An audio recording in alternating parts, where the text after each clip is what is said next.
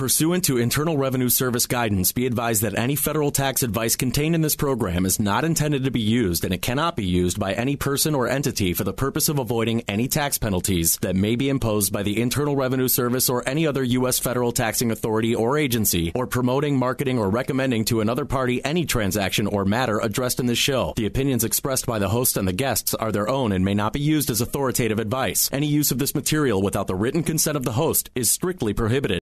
I am your host, Attorney Stephen Leahy. There's that song again, Taxman. Love that song. Wait, what are we going to talk about this segment, Jim? Well, Steve, this is the listener question segment. And last week, we said we were going to talk about the Taxpayer Bill of Rights. And we didn't. And we did not. So what we're going to, so someone called and said, hey, you didn't talk about the Listener Bill of Rights. So that was written in there. So what the listeners don't have a Bill of Rights, Jim. It's the taxpayer bill. The listeners do. We care about the listeners. I do, but they're all taxpayers. But I'm not writing any Bill of Rights for them. No, they're all taxpayers. They have the right to listen every Sunday at 5 o'clock. At 5 o'clock. I'm the answer. AM 560, the answer. That's so anyway, we did. Oh, they also have the right to call me, and they can call me at 312-664-6649. Silly segues. or they can visit my website at chicagotaxteam.com. So those are your rights. And all right, so let's get to these Taxpayer Bill of Rights so that we can get to them because we've mentioned them a couple times today. Okay, so the Taxpayer Bill of Rights on last week, or maybe it's 2 weeks ago now, that they were talking about the IRS issued the Taxpayer Bill of Rights. And there's a Taxpayer Advocate. Now, the Taxpayer Advocate's office was created in the 1996 Taxpayer Bill of Rights. And this was supposed to be an independent department of the IRS that people can go to for help. So if they think the IRS is being unreasonable or not helping resolve a problem, then you contact the Taxpayer Bill of Rights. The Taxpayer Advocate's office. The head of the Taxpayer Advocate's office is Nina Olson, and she says, she's been trying to get this Taxpayer Bill of Rights for some time, for many years. Matter of fact, it was her top priority for her office. And she says, Congress has passed multiple pieces of legislation with the title Taxpayer Bill of Rights, Olson said. However, taxpayer surveys conducted by my office have found that most taxpayers do not believe they have rights before the IRS, and even fewer can name their rights. I believe that the list of core taxpayer rights the IRS is announcing today will help taxpayers better understand their rights in dealing with the tax system.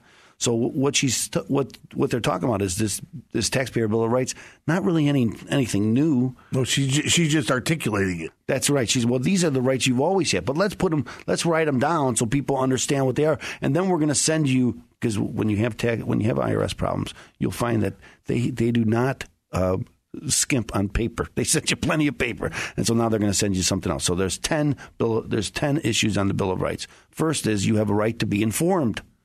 You have a right to quality service.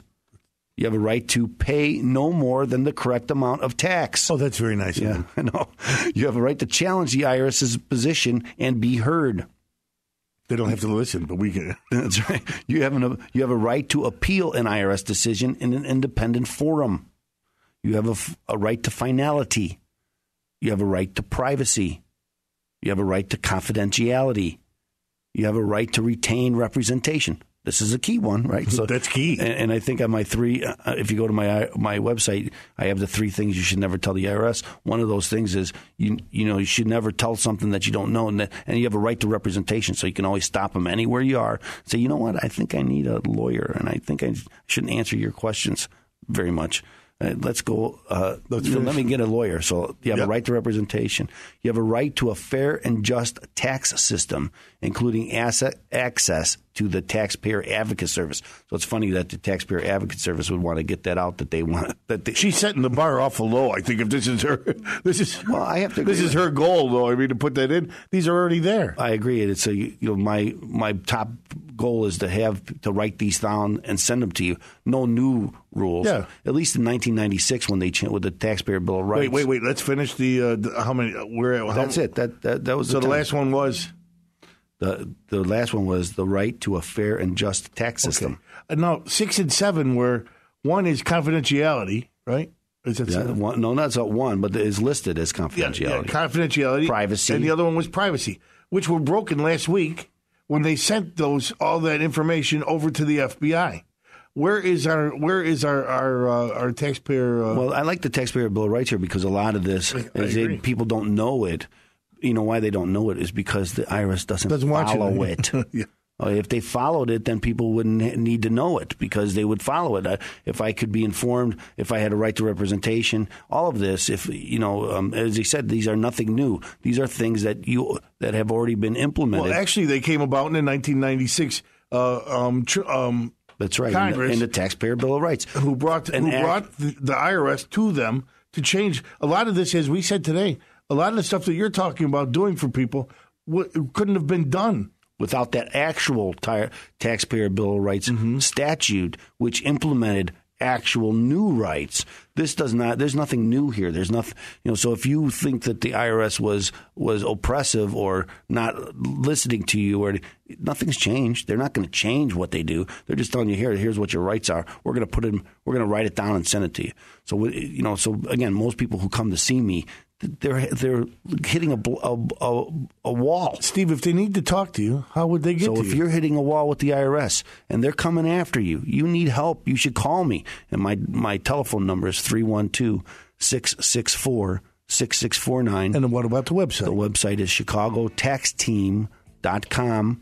You can send me a question. So if you have a question about the IRS, send me a question at questions@irsradio.com. And we'll bring them on to the show. That's right. And we're here every Sunday at 5 o'clock on AM 560, The Answer. And we're going to be here next week. And so, again, and the week after. That's right. The week after. So if you have questions, you should call me. I think this Taxpayer Bill of Rights is good, but it's not enough. We're going to go into the history. We'll see you on the other side.